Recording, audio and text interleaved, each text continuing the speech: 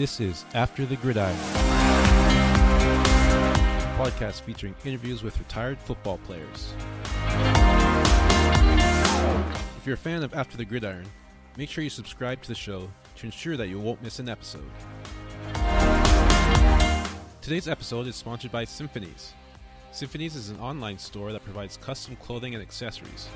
They have a number of quality products available at affordable prices. They offer custom, unique, funny, and inspirational products that you won't find anywhere else. So go to www.symphonies.ca to shop for your next purchase. And as a special offer for our listeners, enter promo code GRIDIRON to get 15% off your purchase. So there's no excuse not to check it out. Again, that's www.symphonies.ca. Symphonies. Great products, great prices.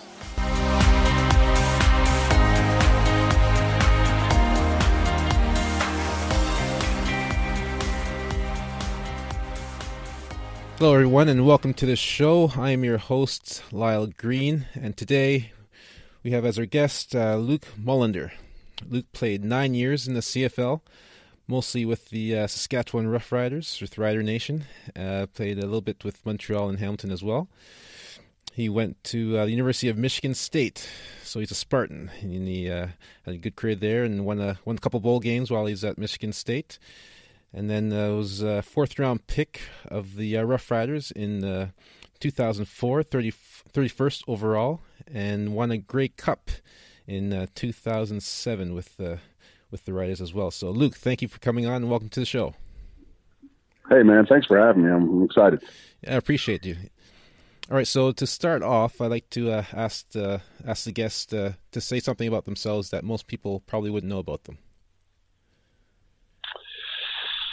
Oh, that's a tough one to read up. Most people wouldn't know that I've stayed in football since retiring, and I'm now the color commentator for the Saskatchewan Roughriders on their founding broadcast partner with Harvard Radio. Okay, so, nice. It's one of the ways I've stayed involved in football and keeps me sane because my wife doesn't like sports, so I don't talk about sports with her. So I can talk sports with Rider Nation. Oh, there you go. Nice, nice outlet for you. Okay, so how did you get started in football? I know people get started in different times of their lives. When did you get started in football? Yeah, I got started late, man. It was about grade 11, grade 12. I think that, and the reason I got started was just basically to keep out of trouble until basketball season rolled around. Football was never my favorite sport. I was just, obviously with my size and with the athletic ability I had, that, I leveraged that well. But, yeah, man, I was just trying to stay positive and stay eligible for basketball season. That was my favorite sport. Oh, that was your main sport? So, yeah.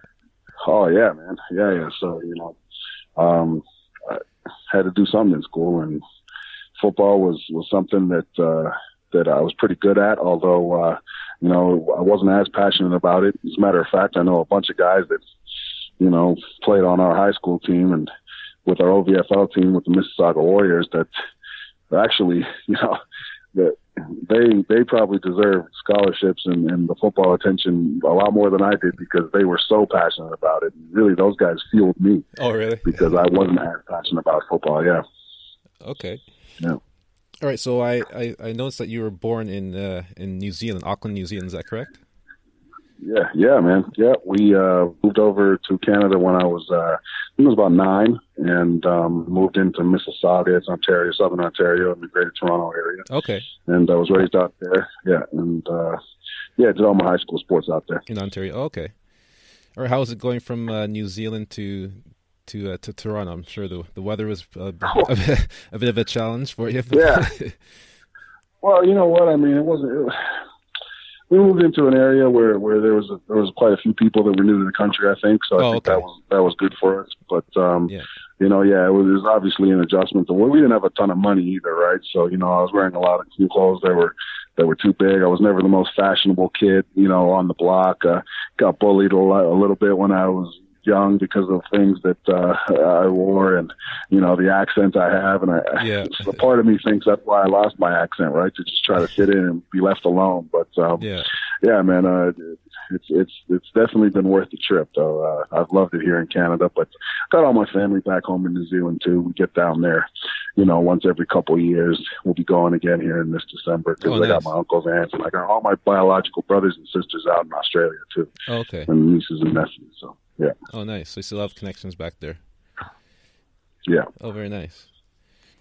All right. So yeah, as we mentioned at the beginning, you went to Michigan State, and being one of the top programs in the States, I'm guessing you were recruited by a few other teams. So can you talk about the process of selecting Michigan State for university?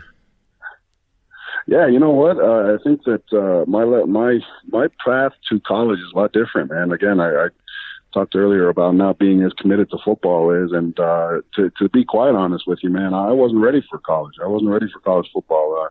I picked Michigan State because it was only about 4.5 hours from home. Yeah. Met a bunch of guys there during the recruiting process and stuff. They had a cat who became one of my very best friends over the years, Mike Labinjo, who's now passed away. Rest in peace. He was out there when I was being recruited, and yeah, man, I picked Michigan State because it was a fun school. I thought that football was going to be great, but I thought that I'd really like the campus and the things that went on in East Lansing, and if I did it again, would I have gone to Michigan State? Yeah, maybe. But, man, I wasn't ready for it, man. I wasn't ready for the commitment that it was going to be a student athlete, and it took me a couple of years to adjust to that, right? And I think that, and, I'm also from an era, man, where, I was the number 4 ranked player coming out of Canada, I think. I had some great guys ahead of me. Not McKay Lauscher, did some great things at Alabama. And Lane Kasama, who played at the University of Michigan. Those guys were ahead of me, and they were a little bit more committed. They were kind of prepared. But, Canada didn't take NCAA football as serious back then. It was pretty cool that you'd go down there. It was very rare that Canadian kids got scholarships now, right? Oh, yeah, exactly. I feel now, I feel in Canada now we've come so far, and we've really prepared these grassroots football players to get these university scholarships now, and they go down there way more prepared than I ever was. So it was a learning process for me, but man, did I ever have fun learning. Oh yeah.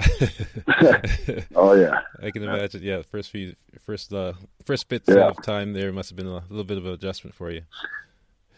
It was, man. You know what? And again, Americans look at that sport as their life, and I was a kid that, I just wanted to party, just wanted to hang out, and football was something I was going to do as well. And it was cool being a student athlete, but yeah, it cost me playing time, I just wasn't ready for the grind, man. And I look at myself as being fortunate enough to actually get my mind right in time to even, be considered for a professional shot in football, Yeah.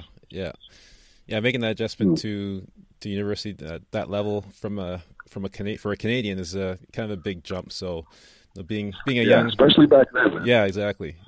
Yeah, football wasn't as big as it is now, and for a young Canadian kid to go to a big school like Michigan State, I'm sure it was a bit of an eye opener for you once you got down there, and how passionate they are about it, and how much they love it, like we love hockey up here. Oh, absolutely, man. Yeah, but I wouldn't trade it for the world, because now I feel like I'm a Spartan for life, man, and I'm so glad that I did a lot of growing up there, and I'm glad it opened my eyes, man, because I also think back and I say, well, man, if I hadn't had that experience, what would I have turned out to be like after college? You know what I mean? Yeah.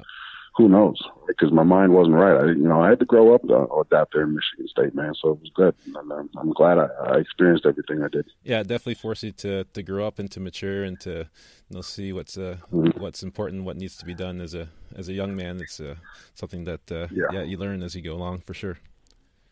Yeah. All right. So you went to Michigan State. Did you take any other visits while to other schools, or was it just? Oh yeah. I went to I was considering Rutgers for a while because I always wanted to be around the New York area. I was Notre Dame. Let's see, Bowling Green was one because there's a couple Canadians going to Bowling Green at the time. Yeah. I was talking seriously with Michigan. The Big Ten schools, obviously, right? What about Toledo, man? You didn't go to Toledo? No, I never went to Toledo, man, to tell you the truth. And you know what? I was kind of upset I didn't, man, because a couple of my buddies, I don't think they ever went to Toledo, but they were being recruited by Toledo, and I was like, man, how come Toledo doesn't want me? Yeah. You know, and but yeah, oh man, trust me, I know all about Toledo. Yeah, we love Canadians there, man. Yeah. Yeah, absolutely, man. Oh, I know. That's why I was so hurt. I was kind of hurt about it, man. How come they want all these Canadians and I'm not one of them? Yeah, they probably knew they didn't have a chance, so they just said, you know what, he's got some big schools. You know what, some of those, yeah, he got some big schools. Of those schools, man. Yeah, exactly. Yeah. All right, so talk about your time at Michigan State after the initial adjustment. The things I'm sure turned around and got better, and you guys, as we mentioned earlier, won a couple bowl games. So talk about your experience there and your experience with your teammates and coaches at Michigan State, that program there. Yeah, you know, when I committed to Michigan State, they were on the up and up, man. They had just won the Citrus Bowl under Nick Saban, and you know, Coach Saban eventually left there after that bowl game was done. Yeah, and you know, a lot of us, you know, kept our commitments to Coach Bobby Williams. Yeah, we felt like, you know, and Coach Williams kept a really good class. I mean, man, I got the privilege to play with the best football player I've ever seen, college or pro, in Charles Rogers. You know, and it never panned out for him in the NFL. Yeah. Man, that guy was literally the best all-around football player you'll ever see in your life. Yeah. It was amazing, some of the things that he was capable of, right? So we had a great recruiting class, but man, honestly, we never got it done, man. I think that, you know, our class probably, you know, didn't live up to the expectation that we had coming in. Yeah. You know, shoot, I'm part of that. You know what I mean? I contributed to that. We were a class that, you know, really liked to party. Man, we were turning the university on its head, you know, and yeah, with, you know, I mean, it takes a certain type of coach. And, you know, I love Bobby Williams, man. He was like a father figure to us, but that was the problem. I think that he wasn't a coach; he was a father figure, you know. And we didn't get the results on the field that we wanted. So we went to the Silicon Valley Bowl my freshman year, and then we didn't go to a bowl for the next 2 years. And then in my senior year, they made a head coaching change. John L. Smith came in from he had been at Louisville previously. Yeah, and you know, and he really got us right, man. He was a coach, you know, and I think that, you know, yeah, we just underperformed, man. It was and it was on us because, you know what, like, we had the best coaches there. There's no excuse. Bobby Williams was a father figure. He's a great guy. Yeah. But, you know, we had Ken Manning over there, man, and Coach Manning. I still live off some of the examples and some of the things that Coach Manning taught us. He's our strength and conditioning coach there. Oh yeah. You know, I follow him on Twitter, like, man, and you know, that's how it usually ends up being, right? You strike up the relationship with your strength coach because he's the guy around the program year round, all the right? time. Oh yeah. Yeah, so I mean, that's the only thing, man. Like, we were so talented, and we really feel like some of us felt like, man, you know, we just didn't do what our class was expected to do, despite having some guys that were really backing us. You know, like Coach Manning is one of those men in our life that, you know, just taught us so much, man, and he wanted so much better for us. So now, you know, while we're outside of the program, whether we're donating to the program, following it as Spartan Dogs, you know, it's nice to see Coach Manny there and see the success Coach D'Antonio's had. Yeah. And, you know, just know that you are a part of something cool. You know what I mean? Yeah. But, yeah, man, that's the thing about Michigan State. I have so many great memories of it, and I'm so proud to be a Spartan. You know what I mean? And it's just, unfortunately, we felt like at the end of the day, man, we could have done a lot more on the field. Yeah. There from a success standpoint. Like and, you know, I mean, we've been to Rose Bowls ever since. We've been to, you know, we've been in like top 5 pictures. Like, man, the success under Coach D'Antonio, it was started by Coach John L. Smith. Like, man, that's awesome to see our university really balling like that. Yeah, I'm sure you look back with pride, knowing how well they're doing and how high they're achieving right now. And no, you must have been a little disappointed with your class there and kind of underachieving and not reaching the. Well, it's not. You know, you're not disappointed, right? Because it is what it is. I mean, you know, you played pro ball. You played pro ball for so long that, you know, it's just. Yeah, man, like you would have liked it, but, you know, disappointing is a tough word because I think that we grew a lot, man. Like, you know, I got guys that I'm going to be friends for life with there. You know what I mean? Yeah. Like I saw my roommate last year, you know, in Chicago. We connected for the first time in a long, long time, probably since university. And honestly, we picked up right where we left off, man. It was like we had never, you know what I mean? Yeah. And so, you know, like, yeah, the results weren't there as you know, as we were expected, but man, did we ever establish some relationships there that are really special, man. And, you know, now that you're on the outside of the game, you know, you probably feel the same way, man. You just, regardless of if you got along with your teammates or you didn't in college, even in the pros, actually, you just want to see your guys succeeding in life overall now, you know? Yeah, exactly. It's like family. You just become family, and you want your family to do well. Man. Yeah, yep. All right, so you went from the one green to another green, going to the Rough Riders. So we'll talk about. Well, it wasn't a dream at first, Lyle. No, let's put it that way. No, I'll tell you. That wasn't your first pick to go to Saskatchewan. Listen to this. So you'll like this. So I had an agent, and the only reason I got an agent is because I wasn't going to sit here and put together a huge highlight tape. You know what I mean? I wasn't going to send a lot of film out. I just figured, like, hey, man, I'll let the guy do it. Talking for me. If it happens, it happens. So I had a guy out of Northwestern. He was just breaking into the business. So I went to the CFL Combine. Again, I wasn't a guy who was going to have a lot of film. So me and him just sort of said, like, okay, here's what you need to do. You need to go to the CFL Combine and kill it. Yeah. I'm like, yeah, perfect. That's what I'll do. I'll go pick out the best offensive lineman, and I'll go up against them, and I'll beat them in one-on-ones. That's what I'll do. Yeah. All right, that'll get me drafted. You know, let the film do it. So let the film do whatever it wants, but let me go up there physically, because I originally wasn't going to go. I was just going to let them draft me. Oh, really? Wherever, you know? Yeah. Yeah.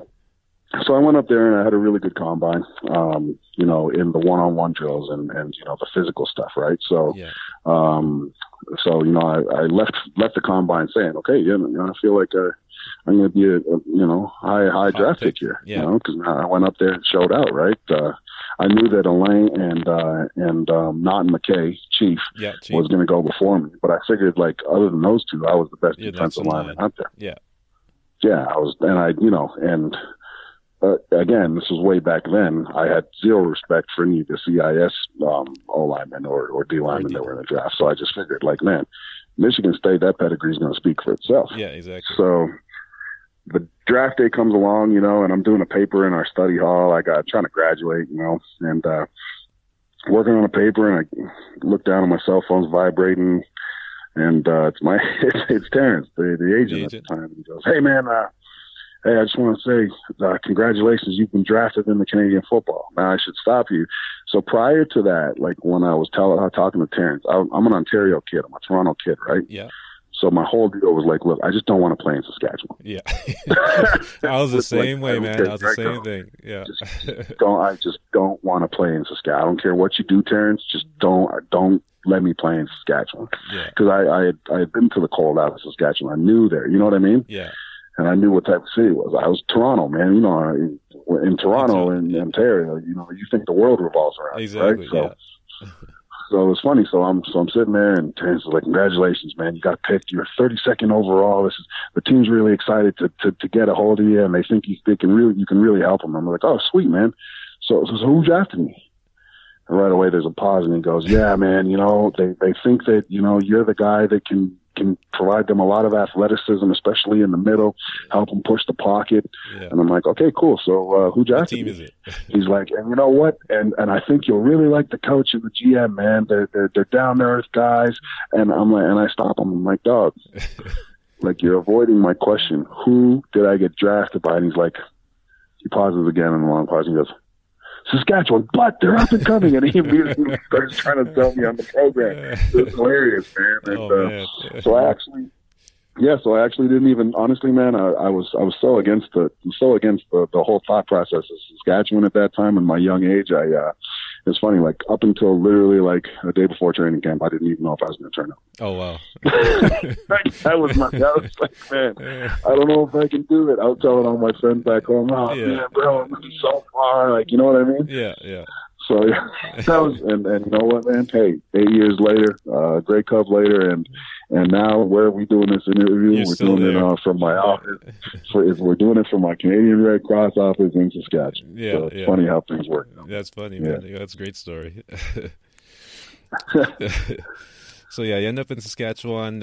Initially not so happy, but turned out to be a good move for you, and end up winning a Grey Cup. Yeah, and winning a Grey Cup in '07.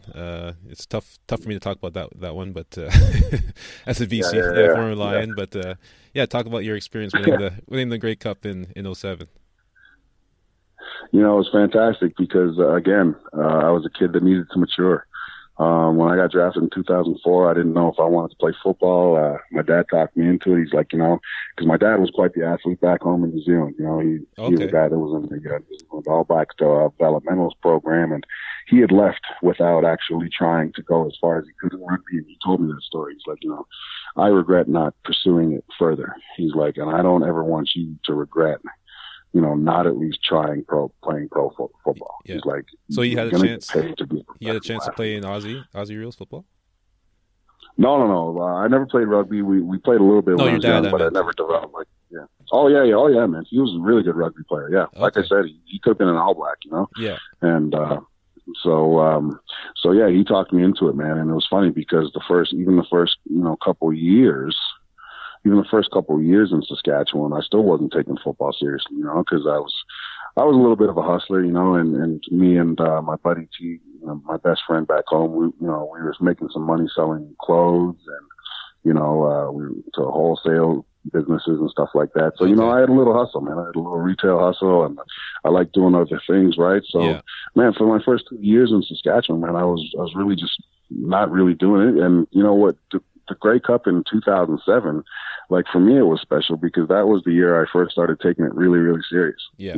I started locking in, working out, you know what I mean, working out during the off season, hard, working out during the season hard, started to hang out with the successful guys more than, hanging out with just the guys that were going to be there for a year or two, I had the very fortunate, I was so fortunate to have great veterans around our team at the time that, some of them, took me under. I remember, hanging out with Scott Schultz and just sort of, he was the guy that was from Saskatchewan, but man, he had the future figured out. You know what I mean? And I figured, man, I needed to be more like the Eddie Davises, more like the Gene Mikowskis, and less like the guys that I was hanging with. And that wasn't a bad thing because I loved those guys. But I started realizing, man, if we're gonna win, I gotta take this seriously. I got to be a part of the program. So that year was fantastic, though, man. We loved each other so much, man. And Coach Austin came in here. We had a new GM, Eric Tillman. Coach Austin came on and really, really did a great job motivating us. Saskatchewan, it's such a different market here. It's so football heavy. They did everything. Yeah, everything was about the Saskatchewan Roughriders, and the media, man. There's it's 24/7 riders nonstop, and Coach Austin did a great job of, sort of flipping any media narratives about us, telling us to stay out of the media, but also using the media to motivate us. It was hilarious that he would literally be like, "Yeah, don't read the papers," and then he'd bring a paper article into practice the next day saying, "Look at this, they don't think he's going to be anything." You know what I mean? And that whole year, man, it was a wave, man. We were a deep team.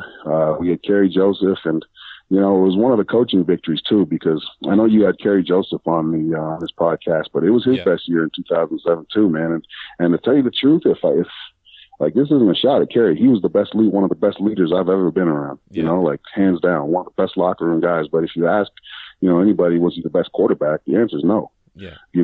But he did such a great job of being an amazing leader in the locker room, and he did such a great job of taking the coaching that Coach Austin gave him that it really gave us a shot, and Coach Austin made the game simple for Kerry, I think. Yeah. It was like, if you don't see your first two reads, run. It wasn't like, you got to go to the third and fourth guys. It wasn't like that. So that year was amazing, man. It was a wave, and man, I'm excited. One day we'll celebrate the 20-year anniversary, and we'll probably get the guys together for poker. That was one of the things, we really felt, especially going against you guys, Lyle, in that Western final in BC. We knew we were up against such a mountain of adversity. But you know what? We really felt like, hey, man, they're coming into this game as a good team, but we're coming into this game as a family. And I think that's where we sort of looked at it and how we felt about, that run in 2007. Yeah. Yeah, he definitely bonded together at the right time, and took us out, and then went on to beat Winnipeg in the Grey Cup. So that was definitely a great year for it. Yeah. Yeah, and everybody's always crying about, oh, well, if Kevin Glenn was the quarterback there, you guys wouldn't have had a shot. And I always felt like we had a better shot against Kevin Glenn than we did against Ryan Dinwiddie. Even though he threw 3 picks, I always said to myself, like, man, like, we weren't prepared for Winnipeg with Ryan Dinwiddie. We knew what we were up against with Kevin Glenn as the quarterback. Yeah. We knew that ball was going to come out quick, but with Ryan Dinwiddie, like, we were sort of going into that Grey Cup with a little bit of unknown. And that's not a... if you know what you've got ahead in front of you, right? Like, you can prepare for that. Like, there was no real preparing for a guy like Ryan Dinwiddie. Fortunately, it worked out for us, man. He just decided on that day to throw it to the green guys instead of his guys. Instead of his guys, yeah. Yeah. When you have an injury like that, and like you said, it's easier to prepare for a guy that you know what's coming. But with Ryan in there, there's a lot of unknown and I'm sure a lot of different scenarios that you had to go over in practice, which made practice a little more longer and more difficult. So definitely wasn't the easiest preparation for that one, but it all worked out for you guys. I'm telling you, man. You know what? And that was that year in a nutshell, man. I'm serious. Like, a lot of guys in 2007 committed to being professional athletes, and I think that before I'd gotten there, guys were pros, right? But like, there wasn't as many of them. You know what I mean? Yeah. Like, when I got there, guys like Andrew Green really took me in their wing and kept me in the league. Because again, like, if you're not committed as a professional athlete, you're not going to make it, right? Like, in all reality, my first year, I shouldn't have made it past year 3. I just wasn't that committed, right? But the one thing I was smart enough to do was to listen to the guys who had been there, right? Like Andrew Green, Nate Davis. I used to watch Eddie Davis and Gene Mikowski, and just sort of mimic what they did. Yeah. Even though I wasn't serious about it, I figured, okay, well, you know what? At least if I get around these guys enough, it'll keep me to the Yeah. I'll still be in control of my destiny. You know what I mean? Like, that's the one thing you always want to do, right? You want to walk away and you want to make any decisions you make playing pro sports. You want to have those be your decisions, right? Because so many of us have the decision made for us. So, I count myself fortunate as a guy that, has made the decisions for him all the way through. Yeah, that's great. All right, so let's talk about your transition. You went to Montreal and Hamilton after your time in Saskatchewan, but there wasn't much time there with those teams. So near the end of your career, were you kind of thinking of what you wanted to do after football? I was thinking of retiring for 3 years. Oh, really? My 6th year out. Oh yeah, man. I was always in the back of my mind, man. I just felt like I wanted to do other things, and I was going to work out hard. I wasn't going to be a distraction. Like, I was going to work out and I was going to come prepared every single year. But at the same time, like, I was thinking about, calling it a day. Yeah. I was really fortunate to spend my last year in Montreal. It's just an amazing city, and it was really like a different culture, So I felt like I was fortunate because I sort of had that year where, you knew your pro career was winding down. You were okay with it. So, it was just enjoyable. It made every day going to work nice because, I wasn't that old guy who was just trying to keep ahead of everybody. You know what I mean? Yeah. I was just sitting in the locker room having good conversations with the young guys. You know what I mean? None of them were my enemy. You know what I mean? Like, man, it was just it was a nice vet year. You know what I mean? Yeah. It was a vet year. Yeah, man. And you know how that is. Everybody needs one. Yeah. I learned that off my boy Tim Fleiser, man, who came to us in 2007, man. He had a vet year, and it just looked like he was having so much fun with us. He was along for the ride, So I was fortunate enough to end my career there, man. But again, I also kept in the back of my mind a bunch of the guys that I grew up around or came up around or were coaching me that, were walking funny and were having all sorts of health problems. I was like, man, I still got my knees, I still got my brain. Like, man, let's get out of here. Health, Get out while you're still good. So that's when I started transitioning, man, and that's what sort of led me to stay in Saskatchewan, man. I felt like, I had made some plays. I had a reputation. That was a good one in Saskatchewan. A lot of people knew my name. A lot of people, liked me. I had support of a fan base, and one of the things I wanted to do is I just wanted to make sure that, hey, like, there were some opportunities in Saskatchewan, and since this was the place that I did a lot of growing up in, well, this is the place that I should start giving back in first. You know what I mean? Yeah. So yeah, I just figured that I'd figure things out if I stuck around. Me and the wife got married here. We've got 2 kids now, and things are good, man. Nice, that's nice. All right, so how did you get involved with your position now with the Riders? How did that come about? Yeah, so you know what? It's interesting, right? Like again, tried to find some opportunity. When I first got out of the game, and this is sort of the transition point, it actually wasn't a very good transition for me, man. I'm going to be honest with you. And the reason why is because, when I got out of the game at first, I just wanted my paychecks to match what I was getting in football. Yeah. You know what I mean? And that's hard to find. I started. Yeah, no, you're exactly right. And so I said to myself, okay, well, who do I know that's making good paychecks? I knew Scott Schultz, Mike McCullough was doing good, even though he's still playing. And I was like, hey, you know what? I need to start selling insurance. That's the quickest way. Yeah. So I opened a financial practice under Sun Life as a financial advisor, selling insurance products and investment products.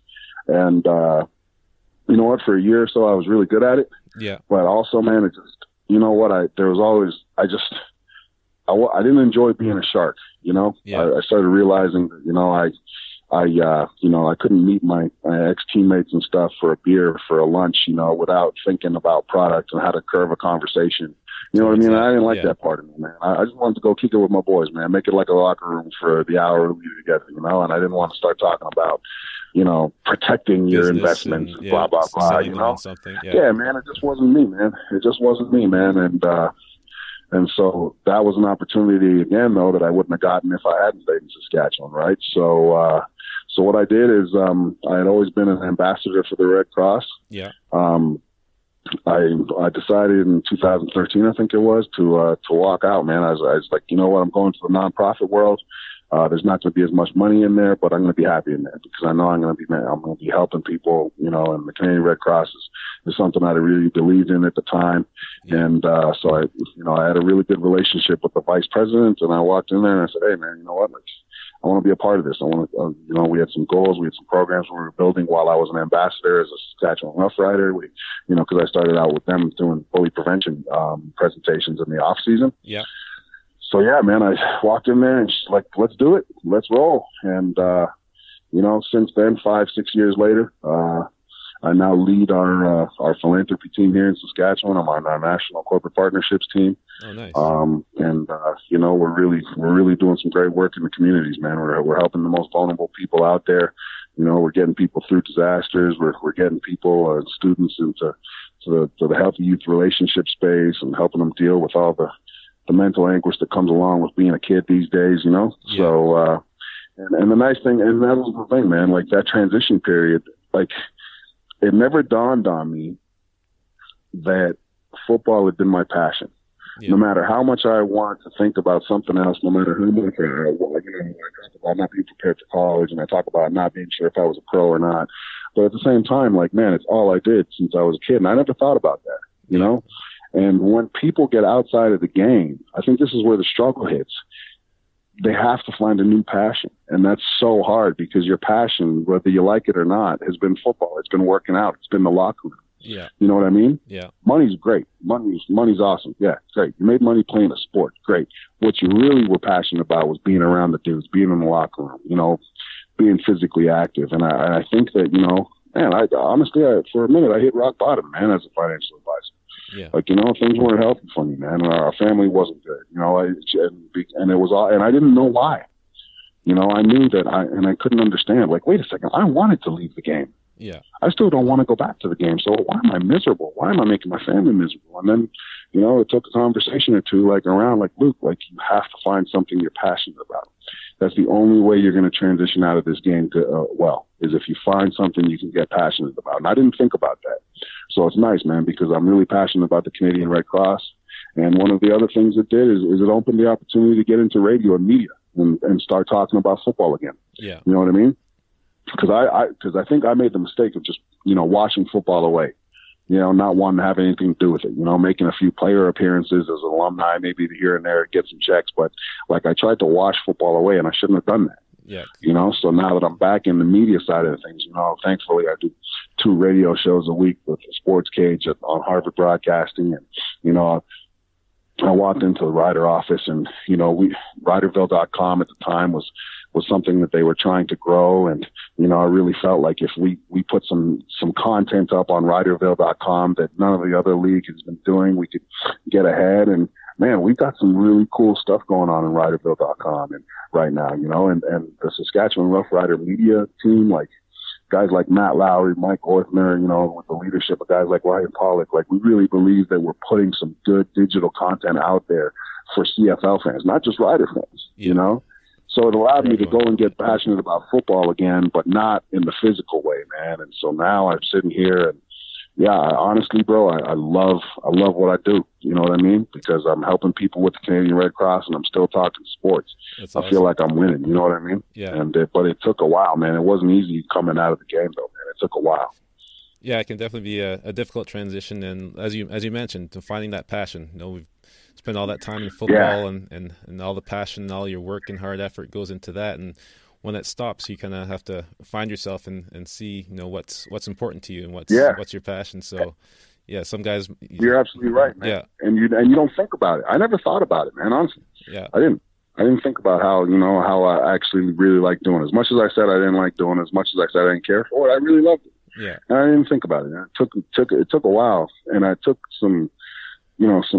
I had to admit it to myself. Like, Luke, you loved playing football. Stop trying to kid yourself. Yeah. You know what I mean? Yeah. That was literally the first play, that was literally the first step in actually getting through some of the struggles that I was, that I was hitting. Because there were, man, like it was, man, I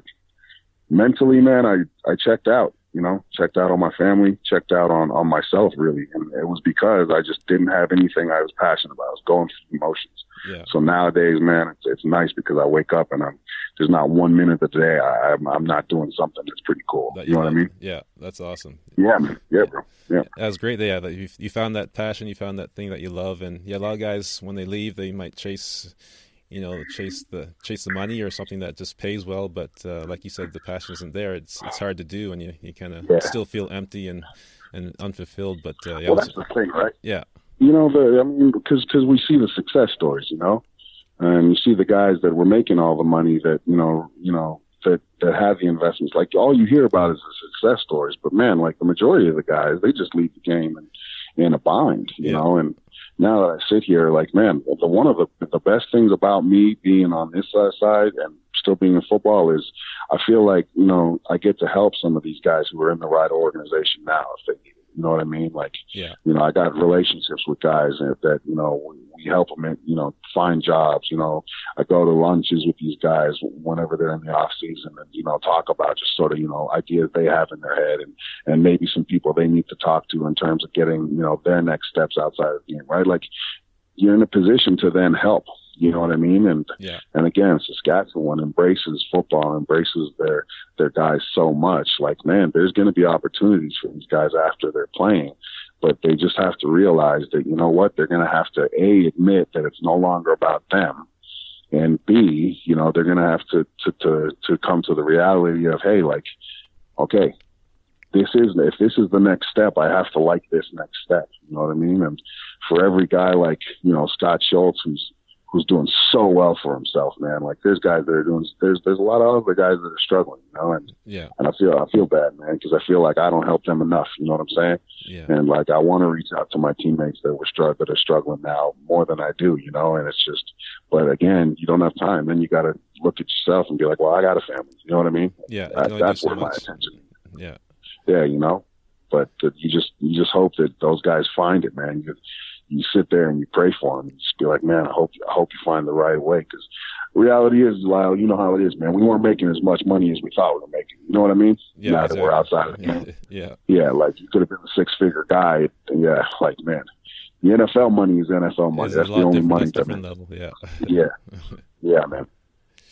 All right, so let's finish off with what I call the top of the mountain moment. Just looking back on your career and your journey through football and everything you've gone through to get to where you are now. Is there any words of wisdom? You've kind of mentioned some just now, but any other words of wisdom or favorite memory or anything else? And anything else you want to share about your football journey? Honestly, I think that I can't remember who told me this, man. There's two things that I kind of sit on. It's football needed you a lot more than you needed it. right? Yeah. I think that people need to understand that, like, man, and football doesn't tell you that when you're in it. You know what I mean? Football acts like, especially the business of support. You come up thinking that, you really need football. Like, you don't, so, and that's what sticks in front of me in my mind is football needs you a lot more than you need it. And you know what? From my favorite D-line coach, I only played him for 1 year. His name was Mike St. Clair in Montreal. Mm-hmm. The words he talked about always stick in my head. It's, memories are a home that you build to live in once you're older, and I'm telling you, man, the guys who are in it now just cherish every single bit of this because Mike St. Clair's right. It's literally a home that you're building to live in once you're older. And I've got friends now that are out of the game that we talk to and laugh with, man. And, we're always reminiscing, man. But, we can never get to the point where we think that, man, this football thing is everything. Because it's really not. It's literally a blip on the radar of life, man. When you get out of it, like you and I, like, think about it, man. You played 9 years. Like, that's a long career when you put it up against the average of 2.5, which it is. Yeah. You know what I mean? But 9 years, what's the life expectancy? You know what I mean? Like, literally 9 years playing pro sports is literally so insignificant. Oh, yeah. So, but you don't realize it, man. You don't realize it when you're playing. Yeah. So yeah, that's it, man. Football needs you a lot more than you need it. And I think that people don't understand that sometimes, and that's what causes the hardship after, if there is any. Yeah, and when you're in it, you're focused on what you're doing and in it, and you don't think of the big picture. And there's way more to life than just football, and so much more to live after you're done playing. So. Man, that's why I was so excited to get on this podcast, man, because, I think that, the more people hear this, man, the more people they hear the guys that you're connecting with, like Kerry Joseph and those guys, like, man, like, oof, you can find that sweet spot, man, but, it's like you're going to have to do the looking, man. No one's going to, like, we're so used to getting our schedule, hey, be on the bus at 5:30. We're on the plane at 6:30. Plane lands at 7:31. We're on the bus. We'll be at walkthrough by 7:54. Be out and walk through by 8:10. We're so used to having someone else give our schedule. We have to realize that, once we're out, man, no one's there to hand us our schedule. We got to create it ourselves, man. Exactly. It's all on us after that, for sure. Yeah. Yeah, man.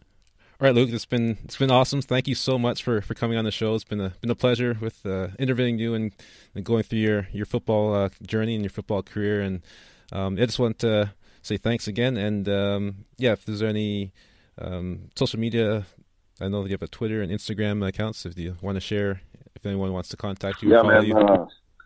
I'm at Luke Mull 95 on Twitter and at Luke Mull LUCMULL on Instagram.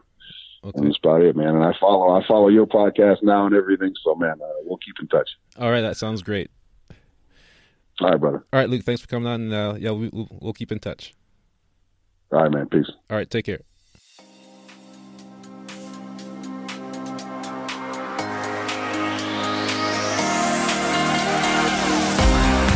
Thank you for listening to After the Gridiron. If you're a fan of the show, please make sure you subscribe to the show and also leave a rating and review. By doing that, you also help spread the word about the podcast and assist others in finding the show, so more people can enjoy this great content. You can also follow us on Facebook, Instagram, and Twitter, with the links to those being found on the website. Your support is very much appreciated. Also, please visit the resources page on the website for links to our sponsors and affiliates. Your support helps to keep the show running, so go to www.atgridiron.com/resources to check them out. Thanks again for listening, and I'll see you when we kick off our next episode.